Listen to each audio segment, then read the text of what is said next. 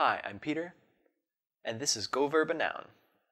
VidCon, Lizzie Bennett Diaries, Crash Course, Project for Awesome, Sexplanations, SciShow, Subbable, Animal Wonders, DFTBA Records, 2D Glasses, EcoGeek, Vlog Brothers, etc., etc., etc. What do all of these things have in common besides being totally cool? Hank Green. Hank Green does a lot of different things, but today he's going to talk to us about business and ethics, two ideas that don't necessarily always get associated with educational content on YouTube, but perhaps they should. So, let's check it out. I'm Hank Green, H-A-N-K-G-R-E-E-N. That's how they always make you spell it when you do interviews. And I make videos for the internet. I make educational videos.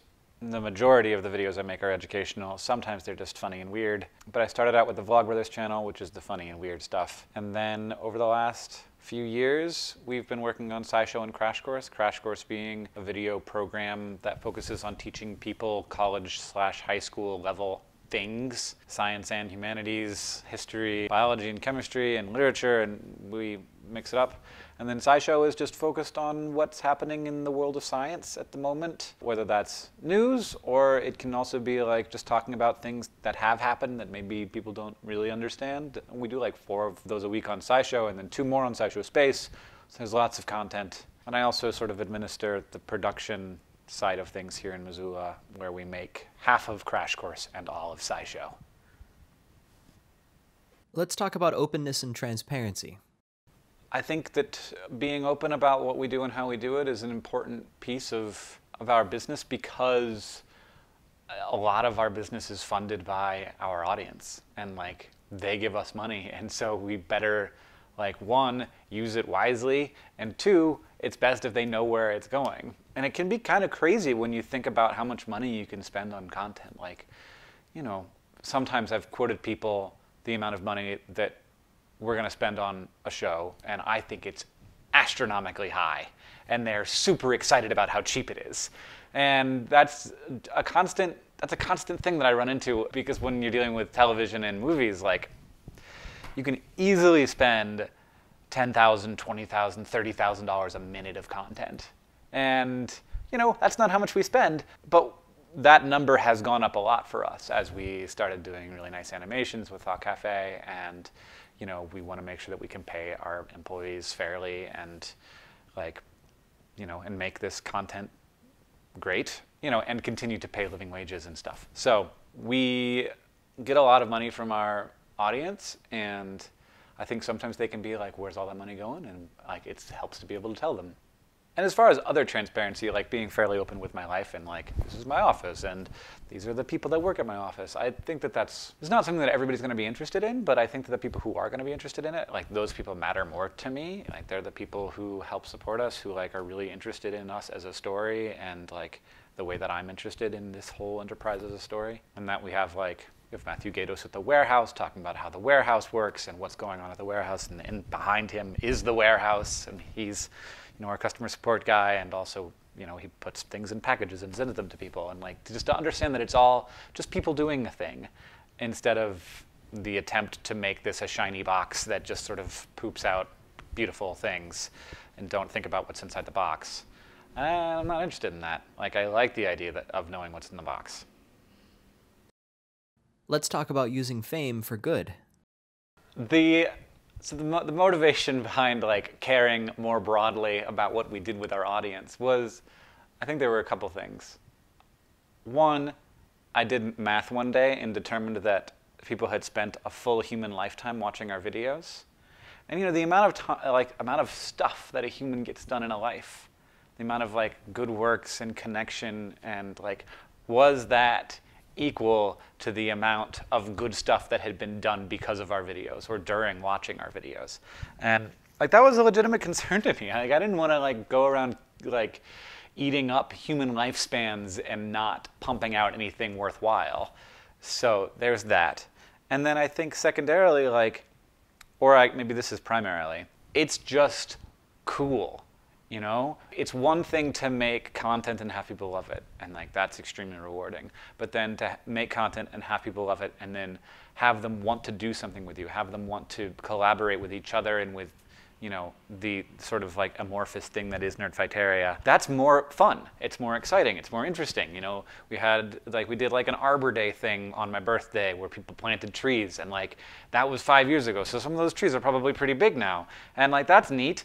The idea that, you know, content can be more than content and that it can be connection, that's just cooler. It's just more interesting, and I loved that we had that opportunity. That was also like very much informed by the content and the work that Zay Frank did during his show, or the show, which overlapped by 3 months with our making of YouTube videos. He was always an idol, and like the stuff that he did was so interesting and cool, and how he brought a group of people together to do interesting stuff. It seemed like that was always part of our goal. How do you get other businesses to buy into the idea that what's good for the community is ultimately good for business? Well, I mean, it depends on the business. Like, not every business is built in a way that you have to have this core strong community of people to have your business be successful. Like, a lot of businesses are business-to-business businesses. But like, you know, you look at advertisements and you see that like Coca-Cola is really about making people feel like they're part of something by drinking sugar water, you know? And like, that's a weird sentiment for anyone to accept, but we do. Advertising is very powerful. I think businesses know that, but the question is there a role for like legitimacy of connection and legitimacy of community, instead of just like, here, let's try and make people feel like they're part of something. Instead, it's like, here, let's actually have people be part of something. But I will say that it's work, you know, it's like, it's complicated, and like, it also is a little bit like I have a board of directors composed of 200,000 different people who have very differing interests, and like, that's a hard responsibility to take on. But I think that it makes everything we do better, and I'm kind of proud of it. So it's a weird value proposition for a lot of people, because you're looking at like, that sounds like a lot of hassle. But for us, that connection with our community is like the most valuable thing we have, and it allows us to do so many cool things. And but like most businesses aren't set up like that. And the other thing is, like, most businesses are set up to do a specific thing. They find a need and they fill that need, whereas we're kind of set up like, what does this community allow us to do? What is an idea that they'll get behind, that we can get behind, and that we can all like sort of be a part of together? And so like, having that asset is it's a very different asset than most businesses have, and I don't think that we created it as we didn't intend for it to be a business asset, but it is. But it's only an asset in as much as we can't like say, okay, now we're gonna make a sugar water company, unless we had some way of making that the sort of thing that Nerdfighteria would be super into. So we can only sort of like, it's really cool because it's a self-regulating pile of usefulness. I don't know how to say that. It's just this self-regulating group of usefulness, but they'll only help out with projects that resonate with their values. They want the same things we do, and also they prevent us from doing things that would make lots of money but wouldn't be good. It's hard to do that in business when you don't have those incentives. Like, the normal business incentive is money, and that's pretty much it. There's also like, there's got to be some values in there, and there's also like, how happy do you want to be? But to have the primary incentive not be money is weird, and it really is for us, purely because the audience is the value, and so we can't think of money first. It's like an impossibility for our business, which is neat. We have this thing that we can do cool things with, but we like literally can't do uncool things with. Even if they would make piles of money, they would never help us out with those things. Because like, it's suddenly the economic incentive isn't there in the same way as we have a social incentive and a values incentive. So like, to go after the values means that, you know, while like we're not going to create Google or Facebook or anything, we can make things that are really valuable for the world and help employ people and create excitement in our community, and like that's very exciting. And it's really weird too. Like it's just not something that a lot of businesses deal with. So we're solving new sets of problems, which is exciting. What is the motivation behind your entrepreneurship? So here's a weird thing. When you're a professional creator, eventually you get bored. Even if you're doing really amazing, like creative things that hundreds of thousands or millions of people are watching. And that's like it's kind of terrible, but I think that it's just a human thing, and I watched it happen to a lot of people. It's never really happened to me, and I didn't realize why until I realized that creating business was my alternate form of creation. So like Vlogbrothers doesn't get boring to me because I have all of these other creative outlets that are different, and then like going back to that feels like, this thing is, I know how to do this, and this is great, and like so like it has its own different kinds of interesting creativeness. And then over here there's business, which is a whole separate set of muscles that you're stretching. You have to understand, like you have employees, and you have to understand what they want out of working for you, and you have to and then you're being influenced by them the same way that I'm influenced by my audience creatively when I'm making a video. I'm influenced by my employees creatively when I'm making business decisions. And I have to make sure that I know what motivates them, and like different things motivate different people, and like I know what motivates me, but imagining that other people are like me turns out to be disastrous. And so you have to, like, all of this like more complicated empathy gets involved. And running a business it's a very creative thing. It requires a huge amount of thinking and trying new things and crossing your fingers and like throwing ideas out. And so that's like my like the same way that a lot of YouTube creators might go and like do some TV work or like do an album or something. That's my big alternate creative enterprise has been business. And also like I just am really into doing it differently.